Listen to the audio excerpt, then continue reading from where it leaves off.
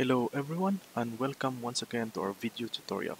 So in this video, we will guide you and show you how to customize a registration form or how to add a fields in registration form without any extension used. So in this uh, demo, we use the latest Joomla 4 4.1.5 version. So here, if you check our previous video, if you're new to our channel or if you're just watching right now, so in our previous video, we have shown you how to modify uh, the Joomla 4 and how to edit that one. So in our previous video, we had add a multi-language without any use of extension, and also uh, here, if you notice the backgrounds is changing color from time to time, is because we have also added a module here that will change the background from time to time. So you can customize this color whatever you want. So you can check that video how we install this module.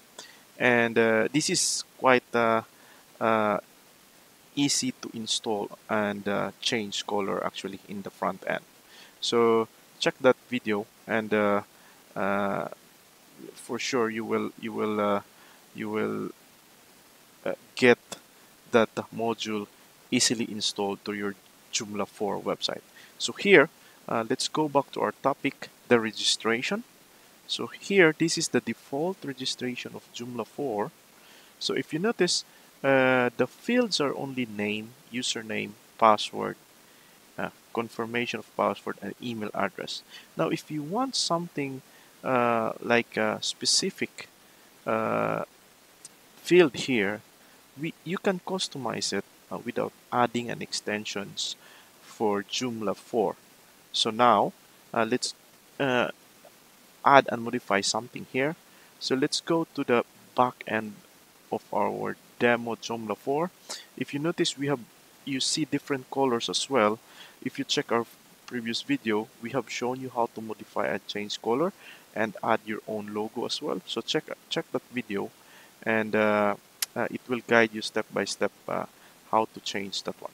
Okay, so uh, to add additional field in the registration, go to users and then click fields, and then it's the default is you don't have anything here, so just click new, and then here we can add new field 1 just to identify that we have added this, and then go to general tab, and then you can choose what it is. No, you can choose URL or a text area. So we'll just use text for now. Yeah, and then the label you can add type here your information, something like that. So either you put it as a required or an optional. Okay, so now let's try ahead and save just this example.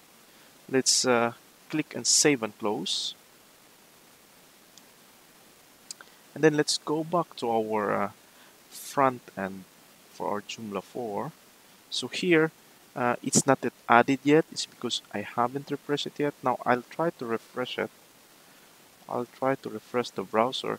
So here we have fields here, and it says type your information. So it's a free text, so you can input whatever text you want. Okay, so now let's do some another example. So I will add here, let's say, an option. So let's say new field 2. Okay, and I'll put this as options or check boxes. So if you click check boxes, it will give you some options actually. So here are the checkboxes value and the value. Okay, so let's do ahead and let's put sample text 1, and then you can put a value. It's a number, something. Uh, and then you can sample text 2. Yeah, and then let's try ahead. You can see some options actually here, but for now I'll just put it as simple choices for the check value. Let's go ahead and save this one, and then let's go back to the front end, and then let's try to refresh it. So you have here a text field, a sample, so you can add it or you can edit it here. So here is it. Let's say one, let's say is value. So let's try go ahead and save this one, and let's try to refresh it. So here you have a extra here for the new field. These are the uh, check boxes.